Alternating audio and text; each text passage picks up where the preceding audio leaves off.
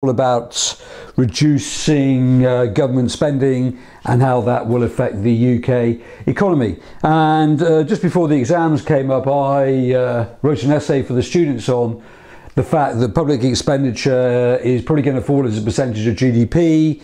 It's roughly about 47 to 48% right now, and perhaps by the year 2018 the government would like to get it down to about 40%. Now, how would that impact upon the UK economy?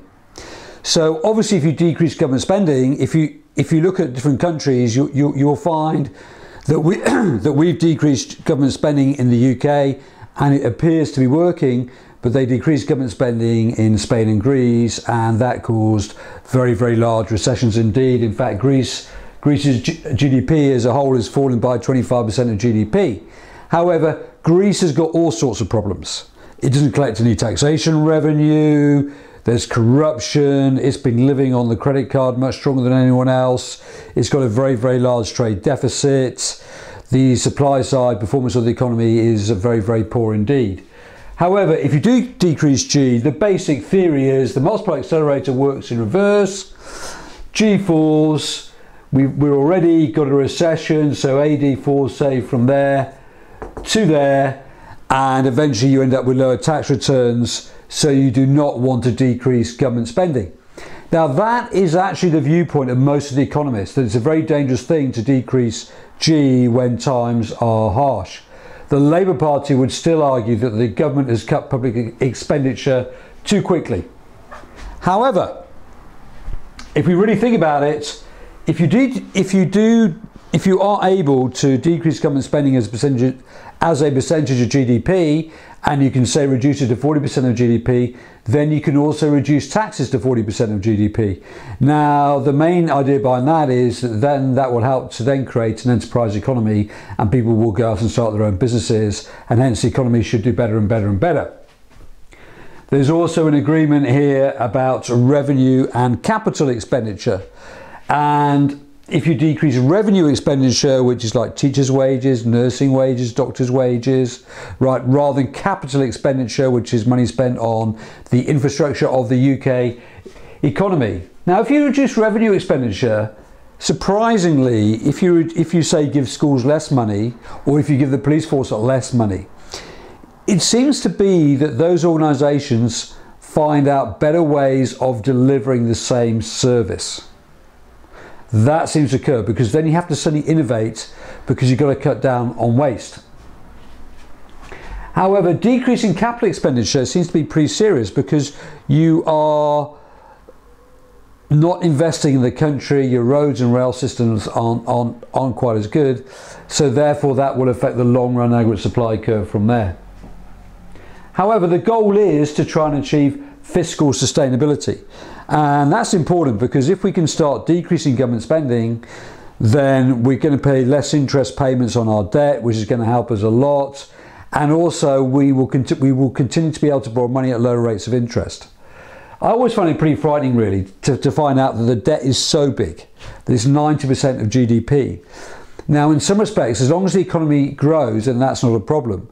But it will be a problem if we can't grow the economy anymore. And I'm always slightly concerned that will the economy always be able to continue to grow and grow when there's likely to be more cost push inflation because resources are going up in price. However, the government has grown the economy, and because the government has grown the economy, we can still borrow money at low rates of interest. And they are slowly cutting government spending, although we still have a very large budget deficit. I've written Paul Krugman down on here because Paul Krugman says we should not be decreasing G when times are difficult. And lastly, what everyone seems to miss on, all students seem to miss this when they write their essays, if you decrease G, of course, well, that's not so bad because we've got a policy of monetary activism, which is very low interest rates, which compensates for the fall in G. And actually overall, I'd suspect that the fall in G has been the fall in interest rates has created more demand than the fall in demand created by the fall in G. To what extent would you agree? So this was the essay that then came up in the exam. Now, in one respect, I've always taught my students that the best way of getting rid of national debt is to get growth. And there are lots of different ways you can get growth. You can increase G or you can decrease taxes. You can increase taxes and you can decrease G. You can lower interest rates. You can perhaps even print money. So there's loads and loads of different ways in which you can go about trying to reduce national debt. However, once again, in this essay is the basic argument: if you decrease G, Greece and Spain has led to major recessions. The multiplier accelerator works in reverse. Are you going to decrease revenue expenditure? Well, that might once again make the public sector more efficient. Or are you going to decrease G in terms of capital expenditure? You spend less on roads and rail, and that will shift the long run aggregate supply inwards. Keynes said that in a recession that we should increase G, because eventually you will get more growth and eventually the multiplier accelerator will kick in, and with that extra growth you'll be able to pay back the initial amount of money that you borrowed. The problem about increasing taxes is then that may lead to a fall in aggregate demand. Although it appears that when the government increased VAT to 20%, people are still spending money, that people have sort of got used to it. The extra 2.5%, which means an extra £10 billion per year for the government, seems to have worked. Okay, in the short run, there was a problem with that. But right now, I think people should accept the fact they've got to pay an extra 20% on top of their bills. Higher corporation tax. Well, it's a very easy one to argue here that that's the last thing that you'd want to do in an economy, because it may mean that you collect less revenue in the long term anyway because of the Laffer curve influence. And then we move on to the essay, which is all the benefits about having lower national debt. The crowding in effect takes place because the government is borrowing less money. That releases more money for the private sector. Because the government is spending less money, more workers will then be forced to find work in the private sector. So therefore that's going to save the government a lot of money. More workers moving into the private sector, that will help to keep wages down in the private sector. More people willing to start up their own business. The government will be able to keep their AAA rating, so therefore they'll be able to borrow money at low rates of interest.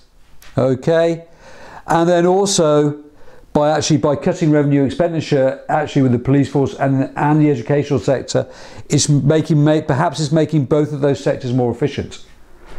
So people are having to think of new ways of doing things because they're having to save money, and it's forcing people into the private sector. But decreasing G has come under enormous amount of criticism once again from the IMF. But remember, it was the International Monetary Fund who also missed out on the nice decade, who said that the UK was remarkably successful during that period of time, when actually we were actually creating a situation of macro instability. Now, Christine Lagarde has since apologised for her comments, saying that the UK government was following the wrong policies by cutting G too quickly.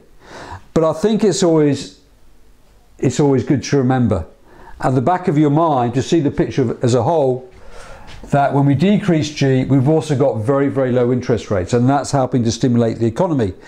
So even though the argument is if we decrease G, then that will lead to less demand, the lower interest rates is compensating for that fact. And then on top of that, we get all of these benefits in terms of our national debt. The other thing is, in the long term, remember going back to the plan for growth 2 lessons ago, in the long term, we want to create the most competitive tax structure in Europe. So if you decrease G, that also means therefore that you can lower taxes, and that will then create more enterprise. And finally, this policy of expansionary fiscal contraction appears to be working. So once again, as I said before, I'm no Tory, because when the government went out to print money, I would not have given it to the people who got us in the mess in the first place. And I believe that the way they did it has actually created or will create more inflation in the much longer term. I believe they should have put that money directly into banks, new banks which would have lent out to businesses, so that businesses would have been able to get hold of funds. Sometimes there's nothing wrong with government-run banks. I also would have put money into the Green Technology Centre. However, overall, the government's policy appears to be working. Now, when you mark essays on this part, and I'm talking less than 1% of students will sort of talk about these ideas. But those are central to the whole argument about decreasing G within the government sector. The fact is, we have lowered interest rates. The long-term policy is to decrease taxes, which will create more enterprise within the economy, and also the expansionary fiscal contraction policy, which is what they call it from Harvard University, appears to be working.